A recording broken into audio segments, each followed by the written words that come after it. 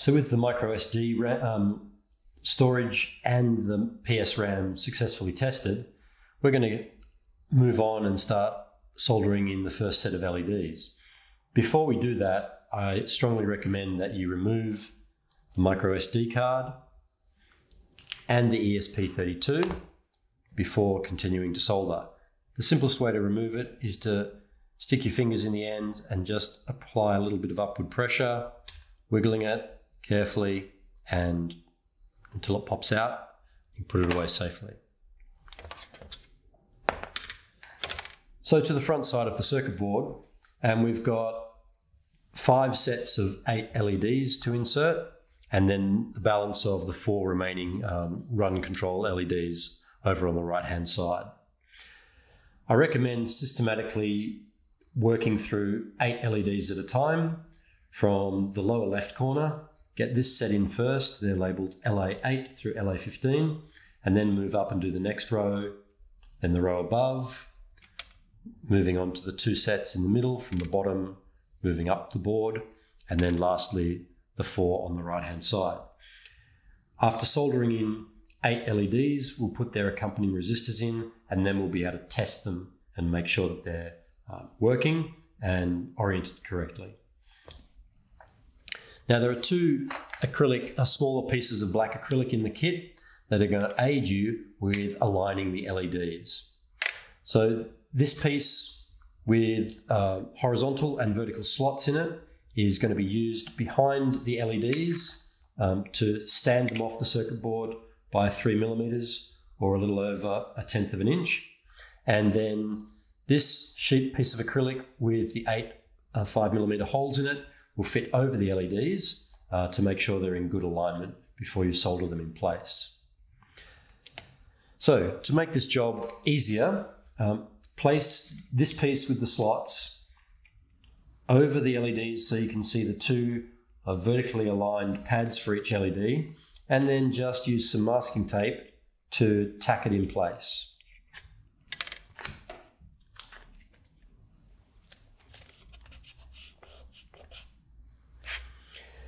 Now remember that LEDs are polarized, so each LED has 1 long leg and 1 short leg. The short leg is the cathode, and in this case goes directly to ground. And if we look at one of the spaces for an LED elsewhere on the board, you'll notice a couple of indicators. First of all, the cathode has a square pad as opposed to the anode, the longer leg, which fits through the round pad. The cathode is also closest to a flattening off in the silkscreen, which if you look carefully corresponds with a flattening off in the edge of the plastic casing around the LED. So that means that in every instance, the short leg should be downward towards the bottom of the circuit PCB, and of course the long leg upmost towards the top of the PCB.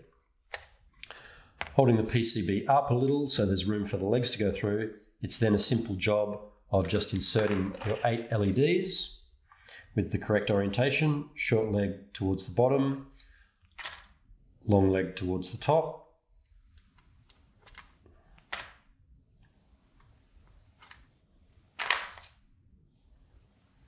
And you can see that they just come to rest on top of that black piece of acrylic.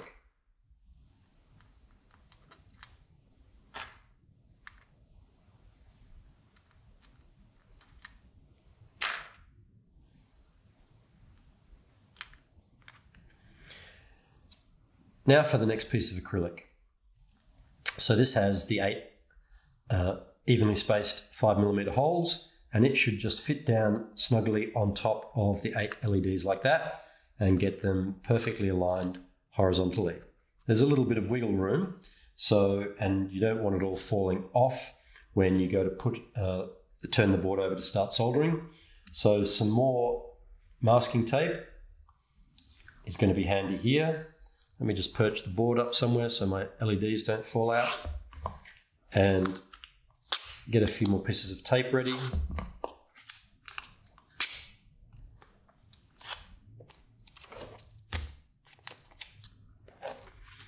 And so I just want to go straight over and use the masking tape to hold that black piece of acrylic, which in turn is holding the LEDs down.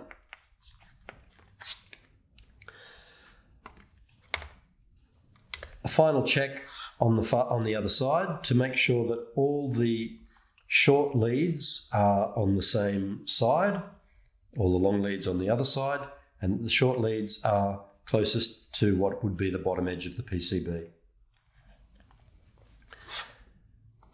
Knowing that all the LEDs are correctly positioned now, we can begin soldering. Again, if you're particularly concerned and not confident that everything's lined up, you would just tack in one of the legs, either the short legs on the low side or all the long legs on the top side. Check things out before continuing to solder.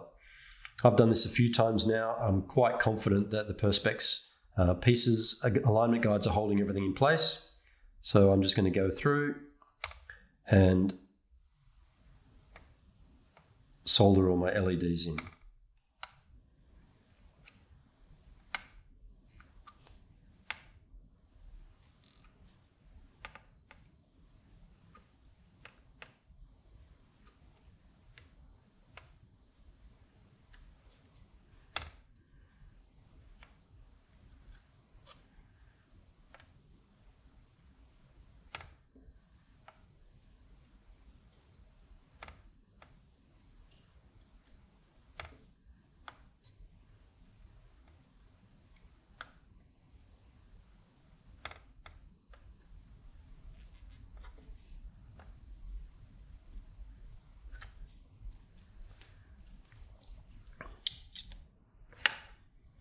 Before I cut the leads off, the excess leads off, let's remove the tape.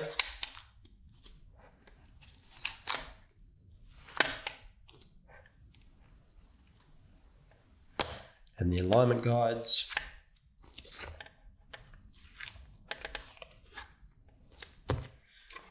And just check that everything looks even. See, this last LED is actually sitting up slightly. So I'm going to put the alignment guide back on and just use my fingers and a little bit of heat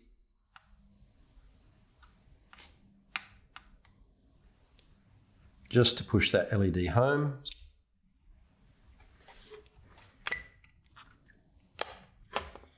And now it's sitting down flush on the alignment guide. And that will just slide out and be ready for the next row. So you can see the sense in working up the board, and each time you'll just slide that black piece of acrylic out towards the top of the board. So with that first line of LEDs in place, grab your side cutters and trim off the excess leads.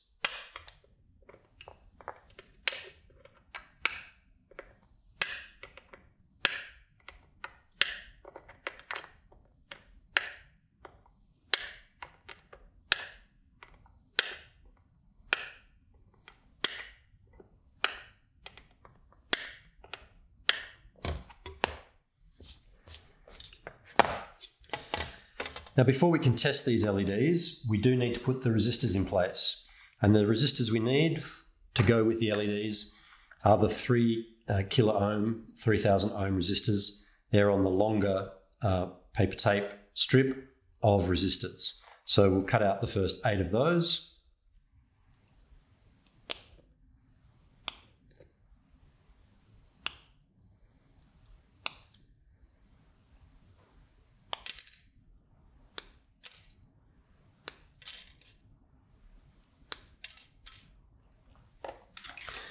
And remember, the spacing of the through holes for the resistors is reasonably close. So you do need to bend the resistor legs down right hard up against the body of the resistor.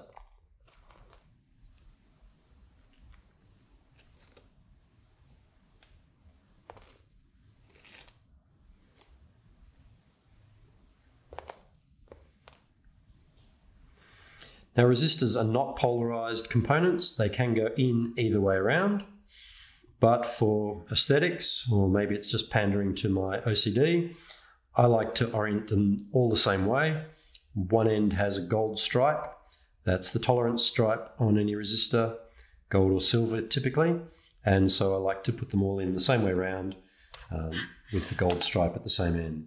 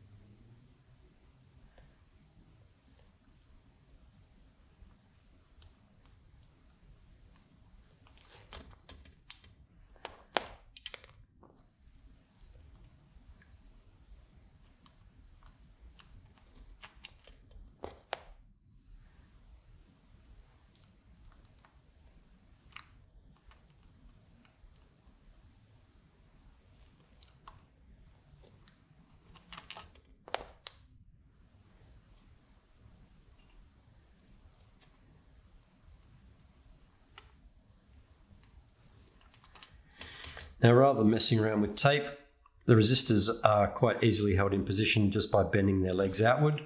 Put your finger on each resistor, pushing it hard down to the board before just bending its legs at about 45 degrees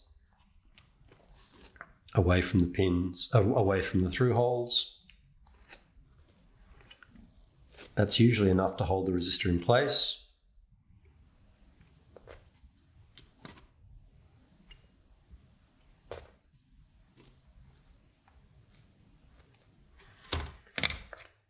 And now we can get on with soldering them down.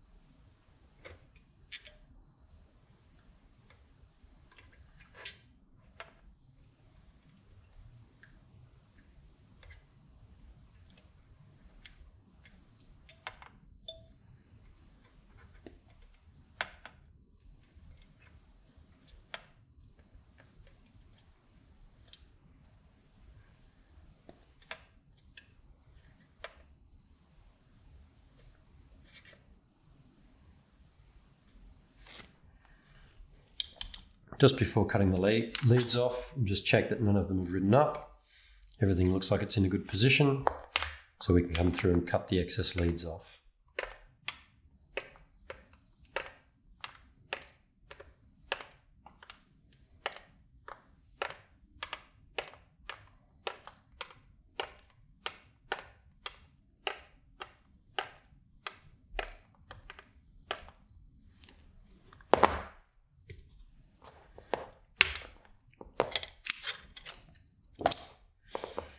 Now we have the first set of LEDs successfully soldered in place.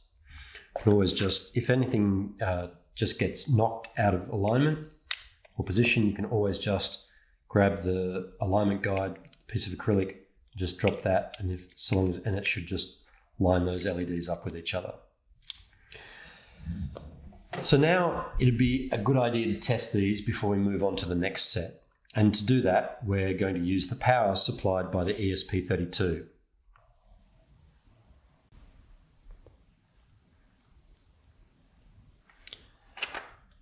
So find your ESP32 module and head back to those female connectors and mount it, remembering to get the Wi-Fi antenna at this end near the RS232 connectors and the USB connector near the outside edge of the board, and just push it down into place.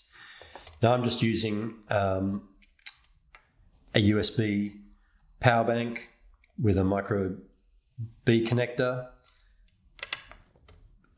to feed power into the ESP32. You'll see it has a little power light that comes on. And in the kit bag of components, I have included a test lead for you. Now we're going to pick up power from either this bottom left-hand corner of the nearby IC socket, or you can pick it up from the inside edge of this capacitor. Actually, yeah, that's it. Now, you can see all the traces for the LEDs quite clearly, and you can see which pins they terminate on around the edge of this IC socket, or you can make contact with the base of the resistor. It doesn't matter which. So here goes.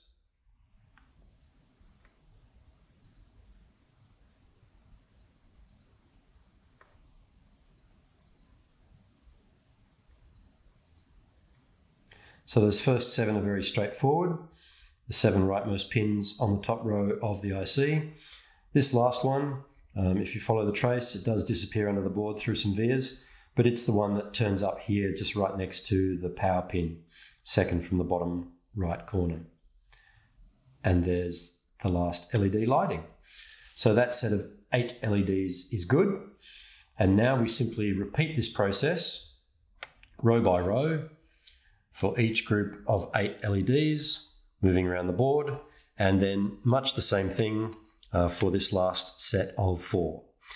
I'm not going to take you through all of that in normal speed, but I will just run through it quickly in fast motion.